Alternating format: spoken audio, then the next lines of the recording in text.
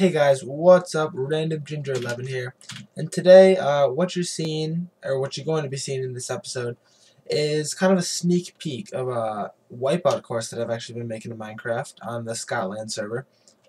Um, I haven't made a video in a while, so I figured I should probably just get one out there. But this is probably what the course is going to look like, unless maybe if somebody gives me a good idea or something like that, I'll add it in.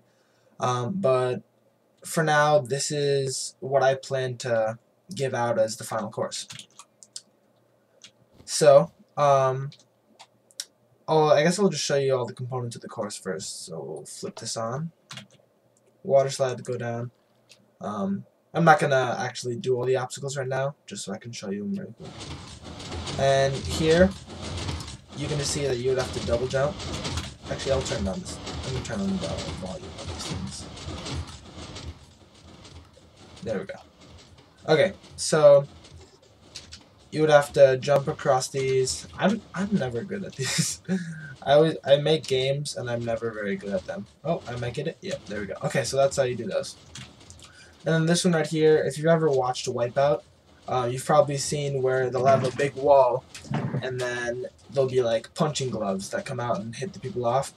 I couldn't really make it that well like they do in the show, but this is basically the same thing. And each of these are on a timer. You'll see they're at regular intervals. Just kind of each of them go off randomly. So it's not too difficult to get through. You can kind of time when each one's going. You know, just go like in front of one, right when it retracts, go to the next one, right when it retracts, go to the next one. So that's how that works. Then next, I've just got some more kind of parkour stuff, but with ice, so it's a little trickier. Next one, you just kind of gotta weave through this water course. This is not the prettiest looking element, but that's alright. Next, you come up to right here. These are, like, if you've ever watched Wipeout, this is kind of the staple of the series. It's like, just, in the show, they're just giant red balls, and they're all slippery and everything. But here, I mean, got them as circular as I could. And I put some notches in here so you can jump a little better. Might take those out, I'm not really sure. But you just kind of got to jump from one to the next, so that's not too difficult. And then next, kind of as the finale, this is like a blob. I've seen it in a couple episodes of Wipeout. And I'll just show you it really quick here. You stand on the red, push the button, you hit a TNT light, and then it'll launch you. And I try to get it kind of, if you've ever been on an actual blob, which they're awesome if you haven't. Oh, somebody just changed the time. Who else is on? I don't think I know many of those people. Okay, but the blob kind of goes in an arch like I just was in, so I could have made it go farther, you know, but decided it wasn't that important, and I'll try to have it look like an actual blob. And then to reload it, you just come down here, put TNT. That's kind of I kind of found a, I shouldn't say found, I kind of rediscovered, because someone else has probably found it too, a property of trapdoors when they're open like this, where the hitbox is small enough so that you can, like, reach through, you know, and do stuff on the other side. But the TNT, like, when I was doing this with, say, like, fence gates, so they would be kind of the same thing, but the TNT would just fall straight through, or other things too that have a small hitbox but that you can still reach through.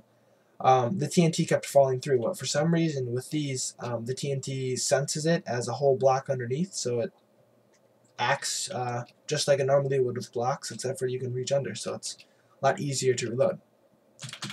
So, yeah, that's really all there is to it right now. If you guys have some more ideas for elements, post them in the comments. I'm very open to ideas. Yeah, so the reason that I haven't been posting a lot of videos is, one, because of the holidays. So I've just had stuff going on. But also I got into Skyrim again a little bit, so that's been fun. But one of my friends is starting a Feed the Beast server, and I'm not saying like this is gonna be an open server or anything. This isn't an invitation to the server. but I've been trying to learn Feed the Beast a little bit, because if you guys have ever played that, that is super confusing. Like, there is so much, because I've never really played much but vanilla Minecraft before.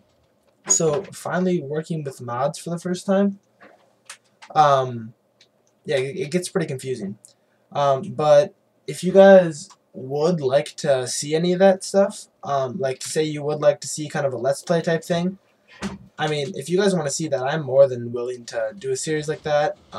I know I've kind of made this channel a red zone thing, but I'm open to whatever. So just let me know what you guys think of that.